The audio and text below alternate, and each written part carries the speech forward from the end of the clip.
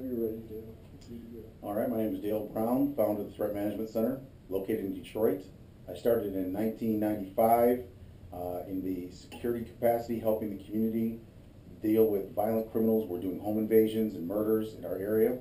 I lived on East Jefferson, and what made me get started was I saw that there was a lot of families that were needing assistance. There was no one helping them. I would call police. I would constantly reach out.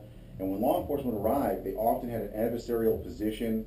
They were not nice to the people. They did not help them in general dealing with violence, but they also wouldn't help them understand how to protect themselves or how to use the legal system.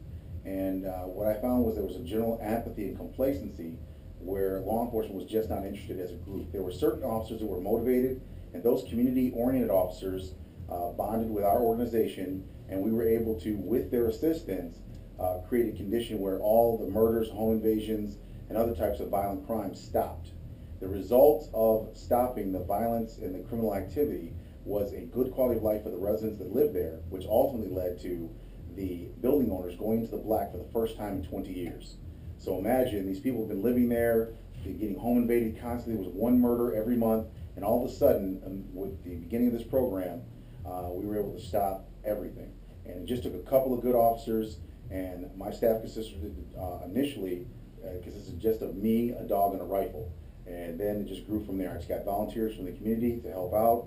I got the building owners to give me one free apartment in each building and a small financial stipend. It didn't take much money, but it took lots of self-sacrifice. The key was to put the protection of the families before my own, and to think about one thing, which was good quality of life for the people there.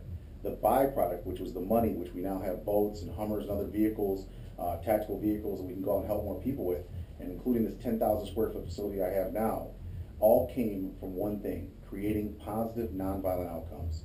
And the way to do that was to use not the legal system to prosecute people, but to prevent the conditions which could lead to violent encounters. We create conditions where violence and violent criminals do not feel safe. They do not operate there. They want to leave the area, and we do it in a non-aggressive, non-violent way by using psychology as the platform for how we motivate them to believe the area is not conducive for violence and crime.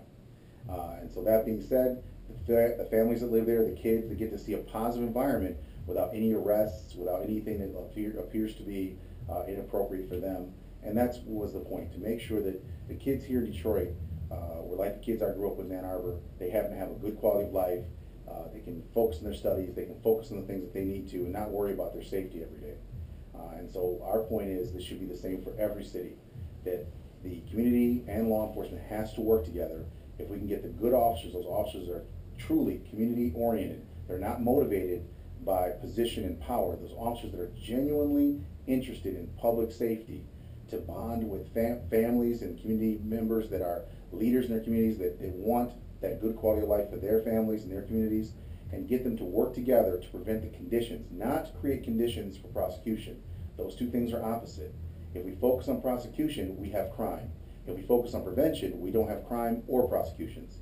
The quality of life of the officer would therefore improve, the taxes go up because there's more businesses in the area, and families live a better quality of life right where they are, in whatever city or whatever town they're in, right here in America, which makes a better life for everyone. And again, the focal point is through public safety, a non-violent method of public safety. We're able to create a condition which creates a great community. And that includes having heroic law enforcement officers out there putting themselves at risk, not thinking about themselves, not thinking about getting home to their families safely at night, but thinking about the citizens getting home to their families first and foremost. We need that kind of policing. The kind of policing we have right now typically is an officer thinking about their own safety, and that's what they're taught. That false thought process means they can't truly protect anyone appropriately because they're not willing to put themselves at risk by their intentions which are stated. If you psychologically are not prepared to put yourself at risk for others, if you're not psychologically prepared to love everyone that you need to protect, then you cannot do what it takes to create that safety that they need to prevent violence from occurring. The cornerstone for protection is love, not violence, not guns, not laws. You cannot and you will not truly protect anything that you do not love.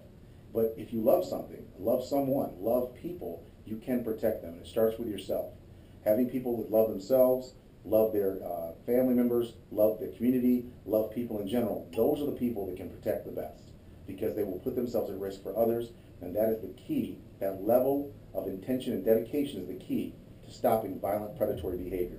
When a violent criminal sees a police officer or a citizen is willing to die and kill for another one or for themselves, when they believe that, when a truly violent predator believes that the superior intention is to the protector, then they will simply not attack. And that's what you want. You want violent predators who do exist in all communities, whether it's Columbine or Virginia Tech University or any of these places. You want these Sandy Hook Elementary School, you want these predators to realize there is no way they're going to achieve violence perpetrated against families because, or the people that are there, because when the violent predator sees them, they're going to realize this person is dedicated to the safety there, and they're going to back down. And if they don't back down, that person will be able to manage threats properly if they go through our training. And that's the purpose of our school, to train people on how to use psychology, law, and skills to defend themselves, their communities, and their corporations, primarily using psychology, law, and skill to prevent violence from occurring, but if it did occur, making sure that you have superior capability so you can dominate threats.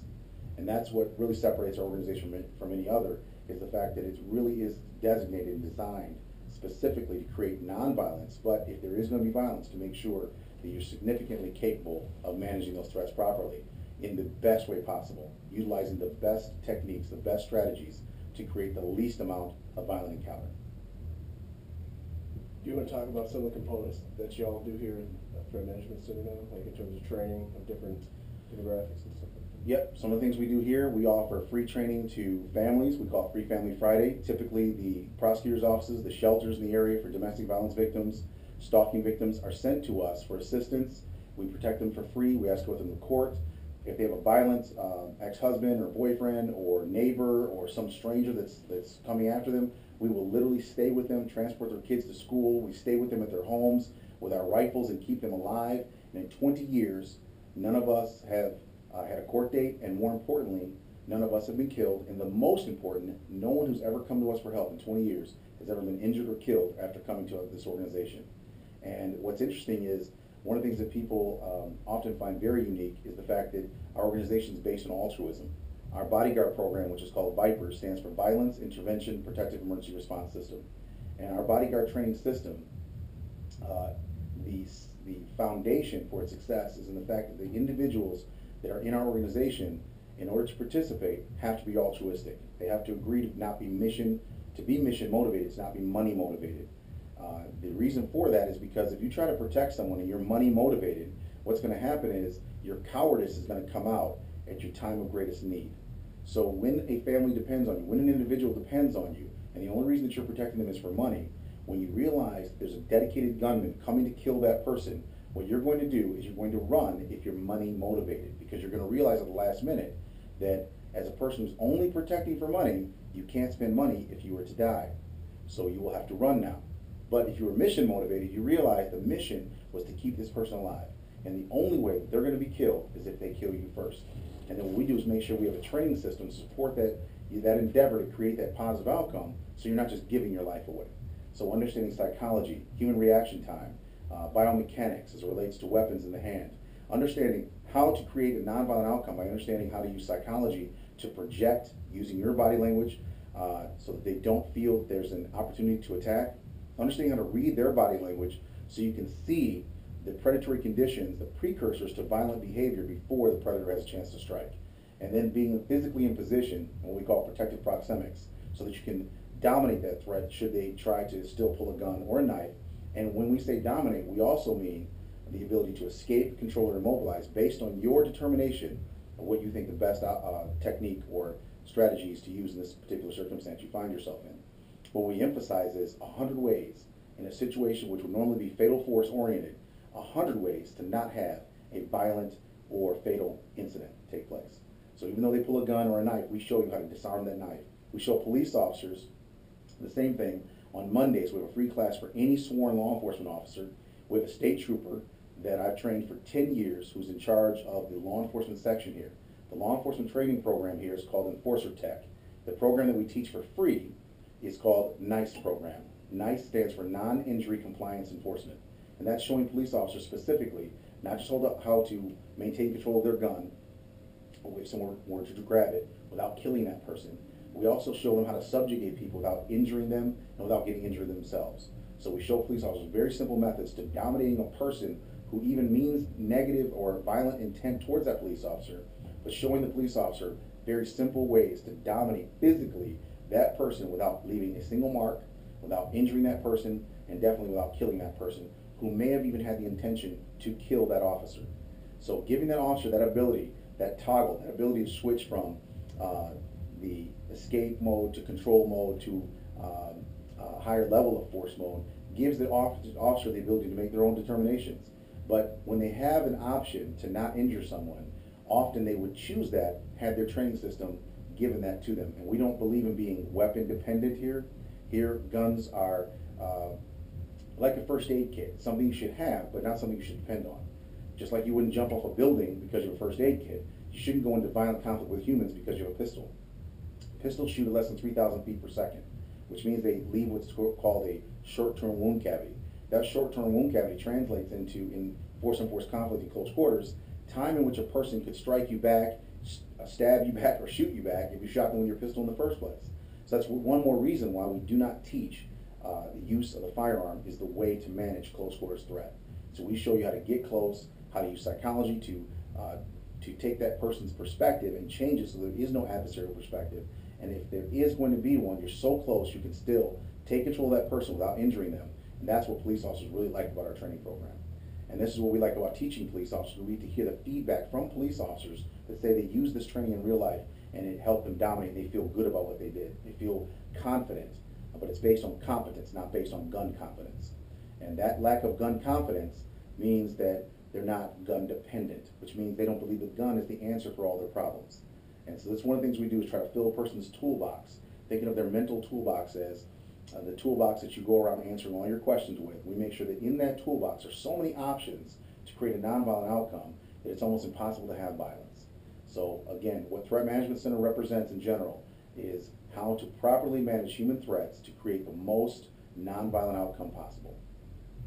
Nice. And could you just touch on, like, you have some paid clients and stuff like that that like the way y'all operate? Maybe just touch on that real briefly, or some of the tools y'all have. As an organization, we're very strict in terms of how we behave. We teach, one of the things that I extol in general for our team members is that anytime there's any type of inappropriate outcomes, it's their fault. They are directly accountable. They must create peace. It's not an option. If they're really talented, they'll be able to subjugate someone, take them into custody, and arrest them for police and hold them for police without ever touching them. And that's what we consider the highest level of skill. If you have to put your hands on them, we consider that a form of failure, and if weapons are ever involved, we consider that a high level of failure. So it's that kind of philosophy that gets us that nonviolent outcome as well. It's giving the individual practitioner a belief system to support the endeavors we're looking for. Corporations like it because what that means is we don't have collateral issues. When we manage their violence issues, what happens is we end up with no problems. No problems means there's no lawsuits. That means there's no brand image damage by altercations between security, law enforcement, and others on their property or in their corporate domain. We make sure that there's no direct correlation between that corporate name and a violent negative outcome or an embarrassing situation. So the proper management of threat by definition means negative things do not happen, positive things happen, and when that happens, productivity increases, and as a result, the byproduct is prosperity. And that prosperity translates into prosperity for the organization that brings it, i.e. us. We create positive outcomes for corporations and communities, and as a result, we make money. And that's the only way we make money, is through creating these positive outcomes. So other organizations get money from the government, or they get it from trading time for money. All we have are our positive results. And as a result, we constantly have opportunities, because when you can create excellent outcomes, there's always an avenue, and there's always clients that want those excellent outcomes. Excellent. Do you have any word, anybody maybe watching from the area that might want to, like, get involved with y'all? Or you guys, I don't know how often you guys take new people, or? Constantly. One of the things that we do is we constantly recruit. We're a performance-based organization. Performance is everything. We call it proformance, professional performance. Those two words together for form the word performance. So performance is everything. Nothing for participation matters. So here, our lifeblood of this organization is having people that are really talented, really motivated, and highly skilled by constantly training them. And those people that do not want to train or are not good enough are replaced by better people. So we constantly are recruiting, constantly looking for good people, highly motivated people that are, when I say motivated about helping people have a better quality of life. That's it. We are not looking for people, and we do not accept people who are human predator oriented. So people that like to fight or people that like to shoot people. A lot of times guys come back from the military organizations, and I have to be careful because we're not looking for the kind of mindset that says, you know what, it's okay to use violence as long as you can legally explain it. We're looking for people that don't want to use violence under any conditions, even if it is legal. And that's a certain kind of character. So that kind of person we're looking for specifically when they start, and then we constantly train. We train like a football team. Given a week, we have to train at least 10 hours minimum of tactical training. So like a football team would train 2 hours a day, 5 days a week, and then they have a game on the weekend. We have games every day, meaning we perform 24 hours a day, 7 days a week. We protect communities here in Detroit, upscale communities like Palmer Woods, Sherwood Forest, and the golf course, which are very affluent neighborhoods where the average home is between 7,000 and 10,000 square feet. We have approximately 1,000 homes that depend on us for safety, responding to them and their families and their emergencies. And we have approximately 500 businesses that are our clients as well. And then the people that cannot afford our services, we help them for free. And the reason why we can do that, and the reason that we can do that, is because there is a healthy profit margin left over from excellence from providing for our major corporations. So it's all positive. Creating positive outcomes, nonviolence, equals a prosperous outcome. And that's one of the things we want to encourage all communities, all corporations, law enforcement institutions to realize. It is focusing on the prevention of the conditions which leads to violence, which is the key to creating a safe, successful society. A safe city is a city that is going to be very prosperous. So all of our efforts need to be placed in not prosecution, but into prevention.